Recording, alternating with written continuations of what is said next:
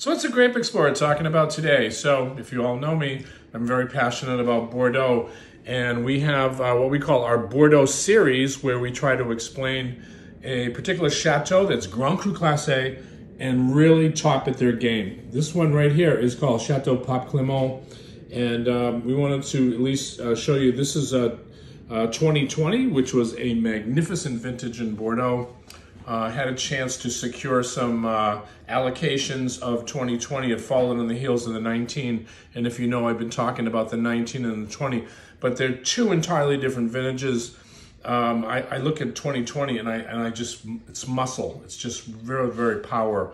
So, but Pape Clement, for if you're not sure where Pessac Leognan is, or you don't know the story, is right here. So you've got downtown Bordeaux, right here, the magnificent city of Bordeaux, and Pessac Leognan, which is this appellation right here, but it goes right up into here, and these are the closest vineyards that exist next to downtown Bordeaux.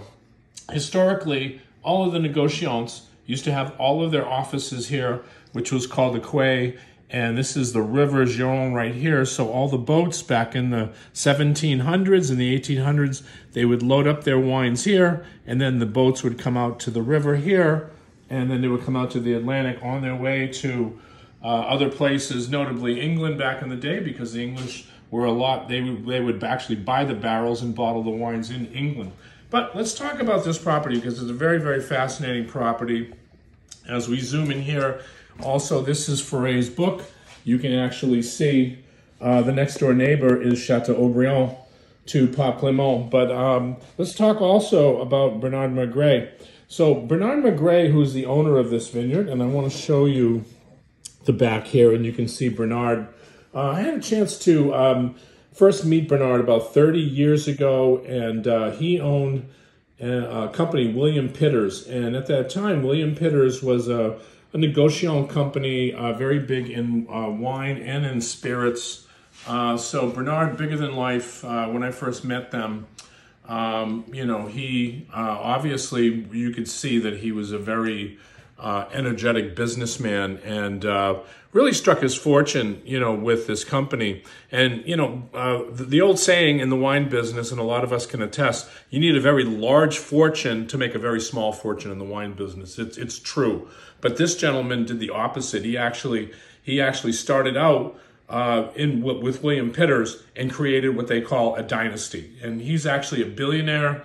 But what happened with this chap is, after forming William Pitter's and becoming a very formidable player in the wine and spirits business, started to buy some chateaus. So he ended up buying this property, which is the gem, you know, property. Pape Clement's got a beautiful history. If you really don't know the history, we're going back to 1252. As you might be able to guess, it's actually named Pape Clement because the cardinals in 1305 elected Bertrand de Goth, who was actually French and was from Bordeaux, and they renamed him Clement V, where he took the property and the historic name.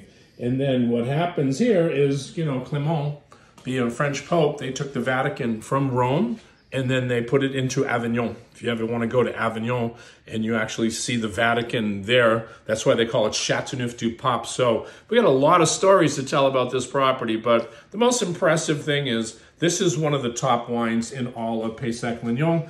And I got a chance to actually taste the 22 out of barrel, which as everybody knows, I'm very high in 22. I think it's great. So I'll read my notes here. Deep dark color, garnet highlights, very alluring nose of ripe cassis, raspberry, menthol, spices, chewy, dense in the mouth, nice mineral tone up front, lovely berry tone finish, well-placed tannins and saline accents and a long finish, quite nice. I gave this 95, 96 with a plus sign, meaning I think that's going to elevate to even higher. So everybody knows in Pessac Leognan, if you know Bordeaux, if you don't, I will explain. You have Chateau Brion and then Le Mission Brion. Those are the two rock stars, I say, of Pessac Leognan. Then there's a pecking order that goes down.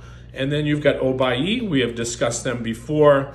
And you've got Smith Olafita's inching their way up, but who's really strong in this position is Pape Clement. Michel Roland, our friend Michel, is the consulting enologist, and he has been for the last 20 years. They make this wine powerful. They got a lot of Cabernet, so it's 60% Cabernet. Then it's close to about 38% Merlot.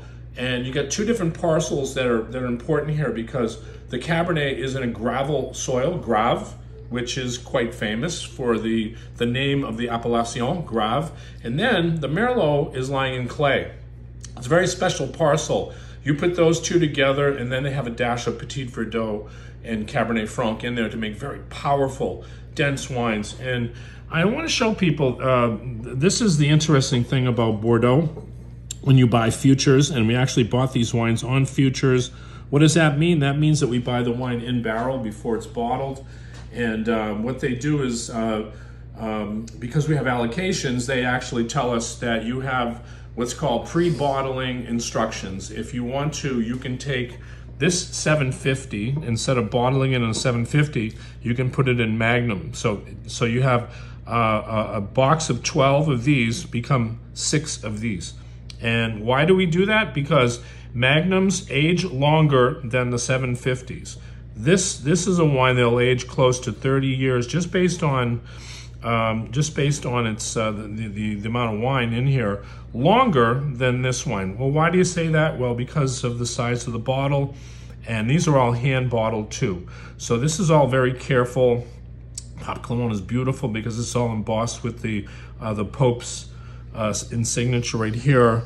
So you can see this right here. Very few Bordeaux have this embossed glass artwork right here. You've got also Bernard Magrez, the owner of this property. But when we do this pre-bottling instructions, we bottle this wine because you're going to see less magnums in the marketplace. Obviously, when you go to your local wine store and you see Pape Clement, I guarantee you're going to see more of the 750. So these are quite rare. So that's the reason why we bottle that, because we feel that it gives us the opportunity to be able to have something that down the road could actually increase in value and price. Pape Clement, beautiful property, but wanted to really share this with you because I think it's important to note that Bordeaux is very special because nobody does this pre-bottling instruction. Usually, even in Napa, they'll bottle magnums and everything, but they really don't sell futures in California or Napa Valley, so chances are you'll not be able to get a choice of doing something like this. So